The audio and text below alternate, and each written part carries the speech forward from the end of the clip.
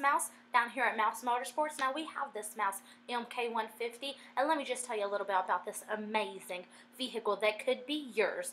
It has front tires and back tires that are two different lengths. That's because they are mud tires. Look at those tire, folks. Those tires, can't find that on just any mousetrap car.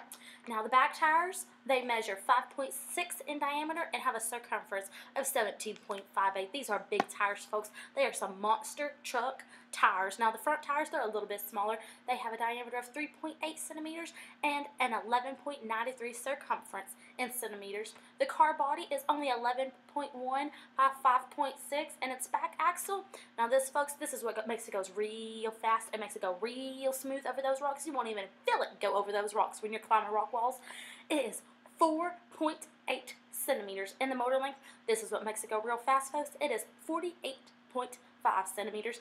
And another great thing about this car, it is lightweight. You can pick it up with your pinky if you wanted to, but I don't want you to do that. It only weighs 200,000 grams, and that converts down to 200 kilograms, folks. That's what makes it go real smooth over the mud, because it is just so light, it just pretty much flies. Those tires, folks. I say, look at those tires. You ain't gonna catch no tires bigger than that in all of these mouse cars. Somebody truck in a farmer's field, a no trespass sign, and time to kill. Nobody's gonna get hurt.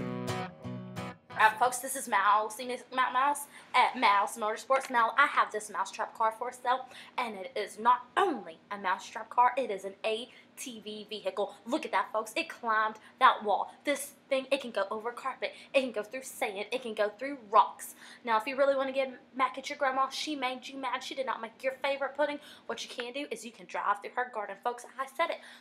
It could drive through a garden. Now, it could be yours for just 2 monthly payments of 2 pounds of cheese sticks. That means 1 month of 2 pounds of cheese sticks and another month of 2 pounds of cheese sticks. Now, you ain't got to worry about the marinara sauce or the ranch. We just want the cheese sticks. We just need the cheddar.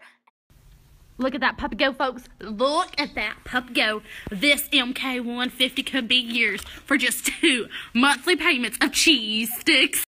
And this Mouse MK150 could be yours. Thank you. Mouse, McMouse, signing out.